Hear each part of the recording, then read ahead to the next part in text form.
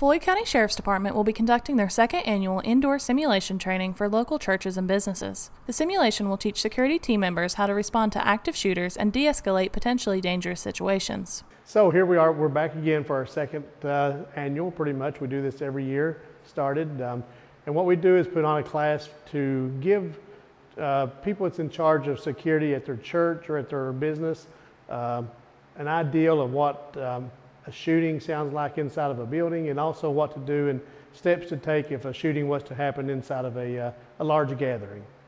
We are Pikeville Medical Center, and we are an amazing place to work. Healthcare heroes of all types work here, all who deserve great rewards. So while our heroes are working hard to take care of our patients and visitors, we are taking care of them with top-tier benefits, higher pay rates, and great sign-on bonuses. So join our team today. So what are you waiting for? Apply today.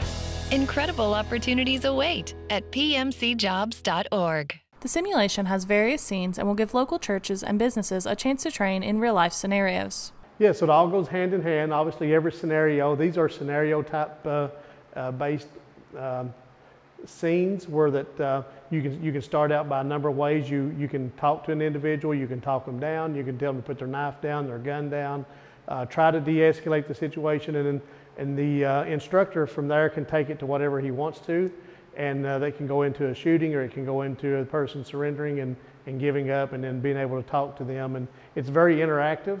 The people who are going through this class can interact with the person on the screen, and it gives you an idea of really what would take place in a real situation. To schedule an indoor simulation training, call the Floyd County Sheriff's Department at 606-886-6711. For Mountaintop News, I'm Brianna Robinson.